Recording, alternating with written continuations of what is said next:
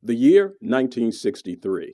NAACP Field Secretary Medgar Evers is gunned down outside his home. Over 200,000 people joined the March on Washington. 4 young girls are killed when a bomb explodes at the 16th Street Baptist Church. The year 2013. The Supreme Court strikes down Section 5 of the Voting Rights Act.